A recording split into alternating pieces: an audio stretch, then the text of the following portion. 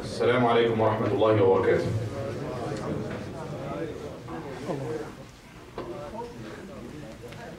الله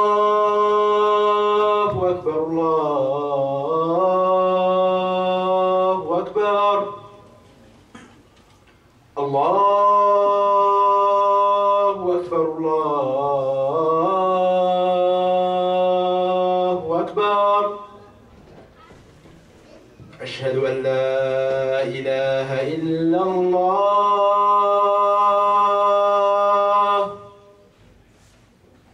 أشهد أن لا إله إلا الله.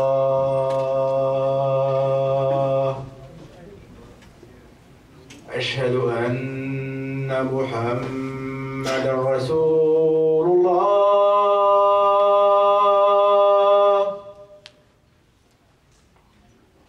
أشهد أن محمدا رسول الله. حي على الصلاة.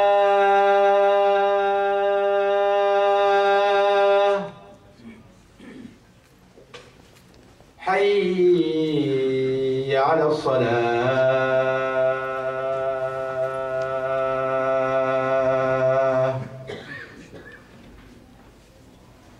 حي على الفلاح.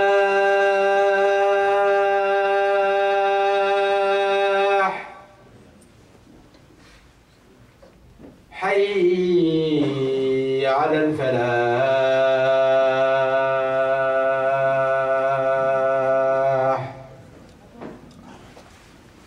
الله أكبر الله أكبر.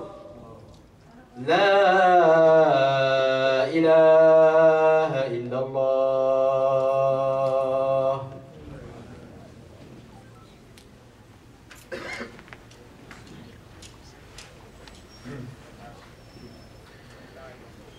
الحمد لله رب العالمين، نحمده ونستعينه ونستغفره ونعوذ بالله من شرور أنفسنا وسيئات أعمالنا. من يهده الله فلا مضل له ومن يضلل فلا هادي له، وأشهد أن لا إله إلا الله وحده لا شريك له، وأشهد أن محمدا عبده ورسوله وصفيه من خيرة خلقه وحبيبه، أرسله ربه بالهدى ودين الحق ليظهره على الدين كله، فبلغ الرسالة وأدى الأمانة ونصح الأمة، وكشف الله تعالى به الغمة، وجاهد في الله تعالى حق جهاده حتى أتاه اليقين. اللهم صل وسلم وبارك عليه وعلى آله وأصحابه وأحبابه وأتباعه وكل من اهتدى بهديه واستنى بسنته وقتفى أثره إلى يوم الدين. واحشرنا اللهم به واجمعنا معه كما آمنا به ولم نره يا رب العالمين. أما بعد، فإن الله عز وجل أمرنا بالتقوى. قال سبحانه: يا أيها الذين آمنوا اتقوا الله حق تقاته ولا تموتن إلا وأنتم مسلمون. وقال سبحانه: يا أيها الناس اتقوا ربكم الذي خلقكم من نفس واحدة وخلق منها زوجها وبث منهما رجالا كثيرا ونساء، واتقوا الله الذي تساءلون به والأرحام إن الله كان عليكم رقيبا. وقال عز وجل: يا أيها الذين آمنوا اتقوا الله وقولوا قولا سديدا يصلح لكم أعمالكم ويغفر لكم ذنوبكم ومن يطع الله ورسوله فقد فاز فوزا عظيما. أما بعد، فإن أصدق الحديث كتاب الله، وأحسن الهدي هدي محمد صلى الله عليه وآله وسلم، وشر الأمور محدثاتها وكل محدثة بدعة وكل بدعة ضلالة وكل ضلالة في النار. All praises are for Allah, and may Allah's peace and blessings be in Prophet Muhammad sallallahu alayhi wa alihi wasallam. And I testify that there is no God worthy of worship except Allah, and that Muhammad sallallahu alayhi wa sallam is the messenger of Allah. O Allah, shower your peace, blessings and mercy on the best of all humans, on the last Prophet Muhammad sallallahu alayhi wa alihi wa sahbihi ajma'in. The respected brothers and sisters in Islam, al-amanah, trust. Al-amanah, Allah subhanahu wa ta'ala قال إنا عرضنا الأمانة على السماوات والأرض والجبال فأبين أن يحملنها وأشفقن منها وحملها الإنسان إنه كان ظلوما جهولا. The meaning of the ayah, Allah subhanahu wa ta'ala said, we have submitted al-amana, this trust can be translated as trust, al-amana, to as-samawati wal-ardi wal-jibal, the heavens, skies, earth, and the jibal, mountains. فَأَبَيْنَ, all of them apologized, they refused. They said we will not be able to take it. وَأَشْفَقْنَ مِنْهَا, they were afraid to take it because it's such a huge load and burden to take. وَحَمَلَهَا الْإِنسَانِ, but the human being, the man, took the amana. Allah subhanahu wa ta'ala obviously is talking in this ayah about the amana, about the deen, the responsibility of religion, the responsibility of everything that Allah subhanahu wa ta'ala holds us responsible for. The responsibility of being a human being, of being a rational person, rational creature who is able to control other things. That is the amana that Allah subhanahu wa ta'ala is talking about. All the way from al-tawheed, from ibadatullah azza jal, from recognizing that there is God and you have duties towards this God, including, your responsibilities and duties towards others and towards the environment and everything around you. Part of the amana is to know what we are here in the masjid for, to keep, the masjid quiet from the cell phone and ringtones and so on. That is also an amana. Amana, if you are sitting here coming to worship Allah subhanahu wa ta'ala, then you shouldn't distract yourself and distract others by all of these stuff. Amana from Allah subhanahu wa ta'ala. Amanat and amanat, trusts and trust that Allah subhanahu wa ta'ala has loaded us with, has given us. And based on how many, there's a checklist on the Day of Judgment. If you pass most of the amanat or all of them, you go to Jannah. If you fail in some or all of them, probably you will not be able to make it to Jannah.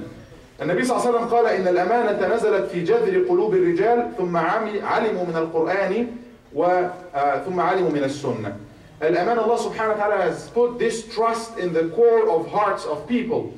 In the heart of every human being, there is that trust. That, characteristic that he is holding himself responsible to something or in front of something. And Muslims, they hold themselves responsible to Allah subhanahu wa ta'ala. They do everything because they think of Allah subhanahu wa ta'ala in the first place. Does this thing please Allah subhanahu wa ta'ala or not? Other people, they might do other stuff for other things. But the point that is common between all of them is that amana or trust or characteristic in the heart of everybody. Prophet ﷺ said in the hadith, Allah subhanahu wa ta'ala put this amana of accountability or trust in the heart, in the core of hearts of people. Then they came to know about Quran and Sunnah. They got the instructions through Quran and Sunnah. Nabi sallallahu alayhi wa sallam said in the other hadith, خِيَارُهُمْ النَّاسُ مَعَادٍ خِيَارُهُمْ فِي الْجَاهِلِيَّةِ خِيَارُهُمْ فِي الْإِسْلَامِ. People are like, we have different types of people. The best of them in Jahiliyyah will be also the best in Islam, إِذَا فَقُهُ, if they understand and take it right.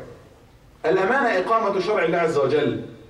Amana, and this trust is to establish, to stand for the shara of Allah subhanahu wa ta'ala. The deen, the religion of Allah subhanahu wa ta'ala, the way, the style of life of Allah subhanahu wa ta'ala. That's amana.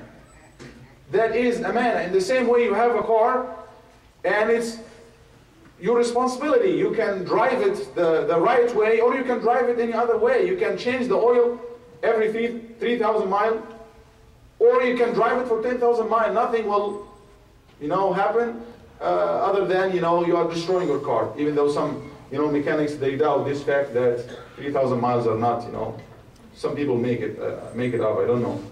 Anyhow, so it's your responsibility. It's your own responsibility. Allah subhanahu wa ta'ala will not hold you accountable now. It's between you and Allah subhanahu wa ta'ala. As-salatu amanah, for example, talking about deen. Prayer is amanah. How many of us, I'm talking about myself, how many of us, are really, praying Fajr in time? Wallahi, some Muslims, some of us, maybe for years, they didn't pray Fajr. They pray Fajr when they wake up, and they wake up after sunrise. And they lost Fajr. Fajr is from dawn, the end of it is until sunrise. How many of us pray salawat, especially Fajr, in Jama'ah? Many Muslims, big number of Muslims, they wake up, if they have to wake up at 4 or 3 or even earlier, they would do it because they have work, if they have work to do or something. But if you have prayer, which is commitment to Allah subhanahu wa ta'ala, that you take it on yourself when you become Muslim or when you behave as Muslim. Because if you are Muslim and you don't pray Fajr for years, then you waste this amanah, you lost this amanah. Allah Azza wa Jalla يقول إن الله يأمركم أن تؤدوا الأمانات إلى أهلها. Allah orders you to give amanat, every trust to their dues, to the people who, and amanat ad-din lillah Azza wa Jalla. So if you do not stand for prayer, for example, as amanah, as something that you have to check in time. Yes, we can miss one prayer or a few prayers as an exception, not as the rule. But when this becomes the rule, the amanah is gone. The trust of that person, the commitment between him and Allah subhanahu wa ta'ala is gone. The exception becomes that he prays, that is an example. Prays Fajr in time, that becomes the exception. And instead of being the rule. The exception is that he tells the truth, because all the time he is either joking or telling lies or cheating or something. Where is the amanah? Where is the trust? Where is the trust? Allah subhanahu wa ta'ala يقول الذين إن مكناهم في الأرض أقاموا الصلاة وآتوا الزكاة وأمروا بالمعروف ونهوا عن المنكر. Those, when we establish them in earth, أقاموا الصلاة. Allah is praising the true believers, the true ones who stood for Him. When we establish them, when we give them the means, they establish prayers. They give zakah. أمروا بالمعروف. They enjoin the good, forbid the evil. Yes, he is talking in the first place about nations, about, we have many nations. The leader nation nowadays, America, they are WikiLeaks. Go and check the WikiLeaks and you know what I'm talking about. This political hypocrisy. They talk outside something, not only them, all the nations of the world, including Muslim nations and Arab nations who sold and betrayed, their brothers, their Muslim brothers in Palestine by talking, other than what they talk outside, they talk between them and other politicians in a different way. Hypocrisy. So where is the amanah when we talk about all of that? If Allah subhanahu wa ta'ala establishes, you're not talking about nations and politicians and ummah and all of that. If Allah subhanahu wa ta'ala gives you health, shabab, youth, you are young, money. All of us came to this earth, no money, no power. We were dependent on others. We didn't have any money. Allah give you the money, give me the money, give you the money. Allah subhanahu wa ta'ala give us power, Allah give us Islam. Allah give us the time, all the time. So how are we using that? Are we checking on the things that Allah subhanahu wa ta'ala want us to check the right way? Prayers, telling the truth, standing, helping others. Enjoy all of your money, but why don't you share a little bit of it with Muslims? Enjoy all of your skills and experiences, but how about your masjid and your ummah and your community? Why don't you share with others? Do you think you will be really trustworthy if you enjoy all of the things that Allah subhanahu wa ta'ala has given you and not even giving back to Allah subhanahu wa ta'ala? Actually, you are not giving back to Allah subhanahu wa ta'ala because Allah is in no need. You give to yourself. Do you think when you do not take care of, do not watch on your sight, on your hearing, in your heart, that you are truly trustworthy? إِنَّ السَّمْعَ وَالْبَصَرَ وَالْفُؤَادَ كُلُّ أُولَٰئِكَ كَانَ عَنْهُ مَسْئُولًا. Allah said, indeed, Indeed, السمع, hearing, والبصر, sight, eyesight, والفؤاد, and even heart. كل أولئك, all of that, you'll be responsible for. You'll be accountable. You'll be asked, what did you do with that sam'a, that hearing that Allah gave you for all of your life, free of charge? Free of charge. Few minutes, if you have a plan and you want to, unless it's unlimited, phone plan or something, and you want to go over, get few more minutes to be able to hear others somewhere, you have to pay money for that. People pay hundreds of dollars to get some more data, whatever data plans, or Allah subhanahu wa ta'ala gives you all the hearing. You are able to hear. You're able to see. If you want to get a multimedia plan or something, or video calls, you'll be paying much more. Allah gives you the ability to see and hear and talk with others and understand others and all of that. How much did you pay?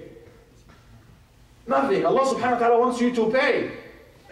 But pay back to yourself, not to Allah subhanahu wa ta'ala, by using them the right way, not to destroy them. Look at these people out there. Allah subhanahu wa ta'ala gives them all of these ni'am, and they go and they do drugs. By doing drugs, you destroy the ni'am of Allah subhanahu wa ta'ala. You are not trustworthy. You are not trustworthy to keep this body, because this body is not yours. And the brain, the mind, all of these are amanah that Allah subhanahu wa ta'ala will definitely ask us about. Salah, zakah. How many of us check in their accounts, how much money do I get? Or even bother to ask how much money, that qualifies me to pay zakah, and if I have this for 1 year or not. Because this needs calculation. And everybody is his own personal accountant. You are the accountant for yourself. Nobody else will count anything for you. But Allah subhanahu wa ta'ala is also counting. And if you fail to check on that, it will be great. It's one of the pillars of Islam, zakah.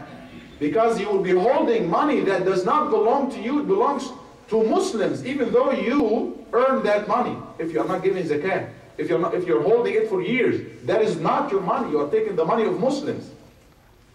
If you are not paying zakah, it can not be necessarily because you don't want to pay it in the first place, but you don't bother much. Go back and check on your accounts and your property. What do you have? Ask your sheikh, ask anybody, and calculate it and pay it. It's amanah. You never know when you're going to leave this life while you are holding this amanah. Al-Hajj, Allah subhanahu wa ta'ala orders, those who go and make Hajj, فَلَا رَفَثَ وَلَا فُسُوقَ وَلَا جِدَالَ فِي الْحَجِّ.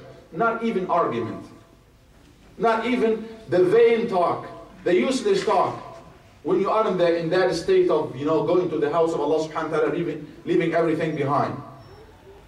Is that the case that many Muslims do when they go to Hajj? It's amanah.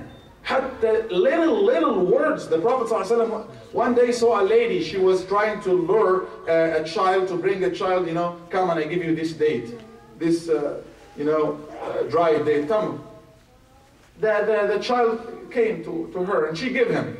He said, you know what? If you had not given it that date, it would have been counted a lie. You're talking to a child. They don't even recognize what you're saying. How many of us, they do that? If you do that, I give you this and that, and you don't give him anything. That is a trust, because that child or that person, whatever, he or she trusts you. They put trust in you. Then you fail to meet that, to fulfill that trust. That is the point here. Regardless of the other person. The hadith of the Nabi sallallahu alayhi wa sallam, man ghasha, not man ghashana. The riwayah of man ghashana is not as authentic as man ghasha, falaysa minna. Whoever cheats, in the other narration of the hadith, whoever cheats us does not belong to us. This us is not very authentic. The authentic narration is whoever cheats does not belong to us. Cheat Muslims, us, or cheat anybody. Because the principle is there. If you do not behave with that trust, it doesn't matter with whom, Muslim or non-Muslim, even with animals. Imam al-Bukhari, he refused. One day he was going to a sheikh, scholar, to get some hadith from him. He was, having a lot of hadith. And this sheikh, he was trying to lure an animal, to bring a camel in the desert that, it was untied, and he was trying to get it to him. Holding his lab, his clothes like that, as if he had some grain for him, some food for him. There was no food. So seeing that, Imam Bukhari said, thank you, I'm not going to take anything from you. If you cheat like that, you can cheat on the hadith of the Prophet ﷺ. How many of us hold themselves responsible for words, even thoughts, behaviors with ourselves, with others, with Muslims, with non-Muslims, with Allah subhanahu wa ta'ala in the first place, and regarding this as trust. Nabi sallallahu alaihi wasallam, even before he is a prophet, before he becomes a prophet, first day he got the revelation, and he was, that angelic nature, when it comes in communication with the human nature, it's not easy. Jibreel alayhi salam, that angel, just to look at him everywhere, look everywhere, Jibreel is there. So when he communicated with the Prophet ﷺ, talking to him directly like this, it was very tough experience to the Prophet ﷺ. So he came back trembling. Allah called him, Ya ayyuhal muzammil, Ya ayyuhal muddathir, O one who wraps himself, O one who covers himself. And then he, Sayyidah Khadija, his wife, she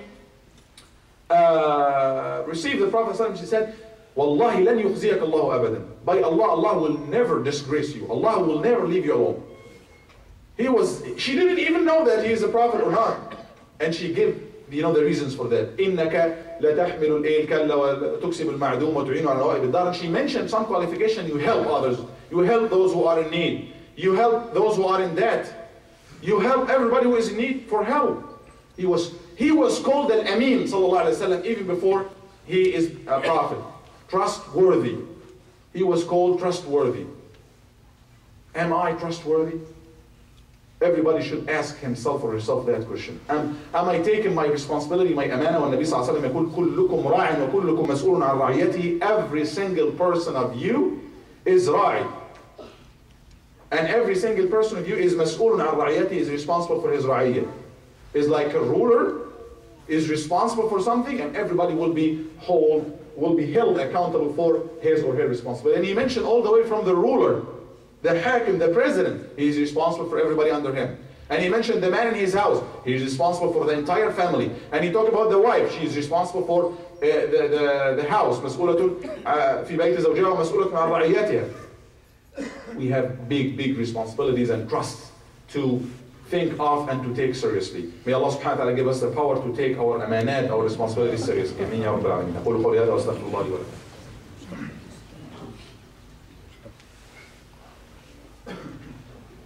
الحمد لله رب العالمين والعاقبة للمتقين ولا عدوان إلا على الظالمين الآثمين وأشهد أن لا إله إلا الله رب العالمين وأشهد أن سيدنا ونبينا محمدا عبده ورسوله الأمين.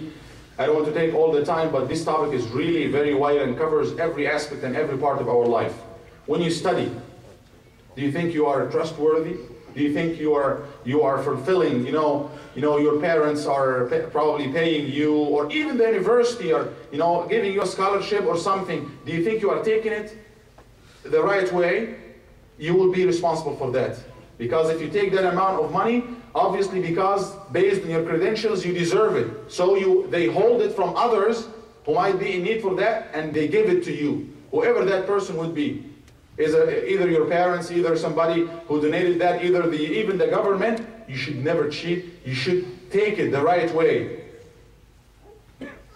When you have like children, and this is a big question here, do you think you are really trustworthy? You are really taking the trust that Allah subhanahu wa ta'ala has given to you? Allah يقول يا أيها الذين آمنوا قوا أنفسكم. All believers, protect yourself, your families against hellfire. Do you think you take the responsibility? When you bring them all of these channels and TV and even computers, everybody now got his or her laptop. And it's not a matter of taking authority over anybody, but if Allah subhanahu wa ta'ala makes some children, even, they are at the, whatever, I don't want to talk about ages, but they are not fully mature. You are. You become fully mature. You pass through all of that experience, and you think, you leave them like that in these oceans of everything that they can find online, on YouTube, on the TV and everywhere without even guidance, and you think it's okay. They are kids. You give them the freedom. Freedom what? If you throw somebody in the middle of the ocean and you expect them to learn how to swim and to survive, that does not make any sense. You guide them. You should guide them. You are responsible for that. On the day of judgment, everybody will be responsible for himself. Yes, that is correct. You get your record and you go over everything, prayer, say that everything is perfect. You got, 100%. Everything is perfect. Do you think that will qualify you to go straight to Jannah? Okay, take him to Jannah? No. Do you have any other responsibilities? Were you responsible for others? Yes. He was married.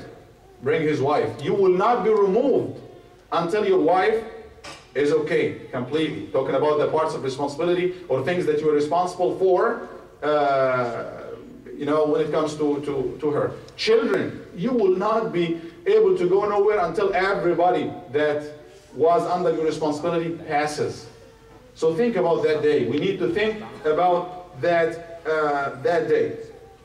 Plagiarism, and talking about academics and so on. Many people, they quote others, and they don't pay much attention to refer to the book, the source, to have enough documentation for where they got this information, as if they compiled or they invented or they brought this information. It's their own production. That is wrong. That person is not trustworthy. Look at our imams, our scholars, our true scholars, al-Muzani. This was one of the companions of Imam al-Shafi'i radiallahu anhu. And he was compiling a book. And he said at the beginning of the book, fiqh, kitab al-tahara, purification.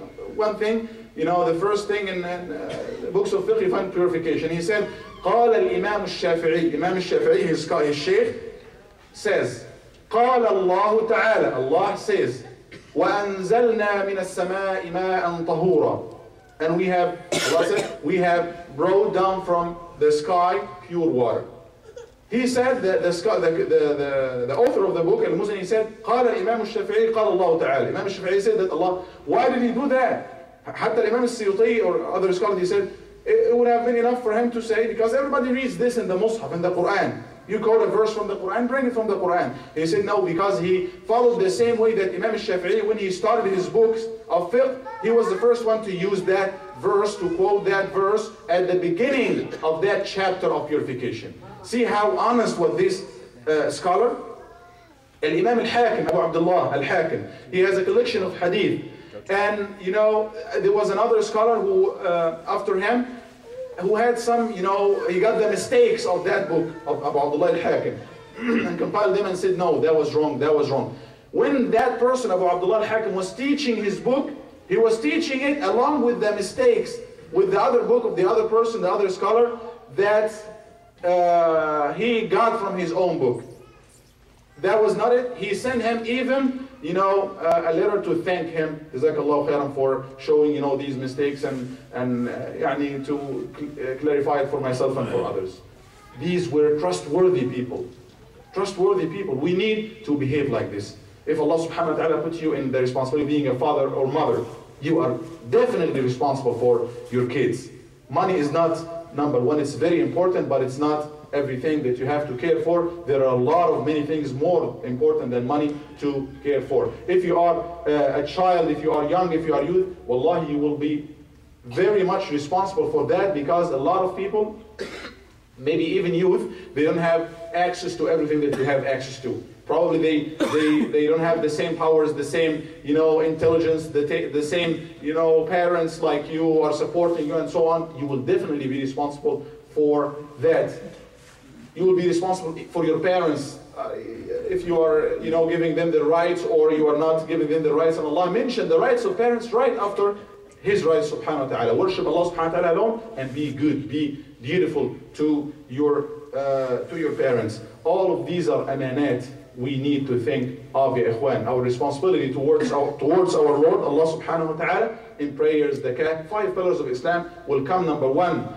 And we check in our heart what these pillars are giving us. Are they reflecting on our actions or not? We need to be trustworthy and make that assessment. And then our behaviors and our dealings with others, we need to check on that before the day will come that Allah subhanahu wa ta'ala will hold every single person responsible for all of these amanat. That is the time now to check on them. أقول قولي هذا وأسأل الله العظيم لي ولكم أن يغفر لنا في مقامنا هذا أجمعين. Allah forgive all of our sins يا رب العالمين. Allah forgive all of our sins يا رب العالمين. Allah forgive all of our sins يا رب العالمين. اللهم ألف بين قلوب المسلمين يا رب العالمين.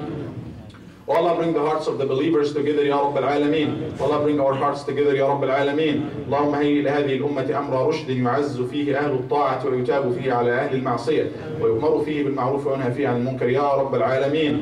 Allah, show us the truth as truth and make us follow it يا رب العالمين. Allah, show us the falsehood as falsehood and make us avoid it and get away from it يا رب العالمين. Oh Allah, make us avoid all the ways of fitan يا رب العالمين. Oh Allah, make us avoid all the ways and paths of fitan يا رب العالمين, and show us the صراط المستقيم, the straight path, and make us follow it يا رب العالمين. اللهم اغفر للمسلمين والمسلمات المؤمنين والمؤمنات الأحياء منهم والأموات إنك سميع قريب مجيب الدعوات. وأقم الصلاة إن الصلاة كانت على المؤمنين كتابا موقوتا.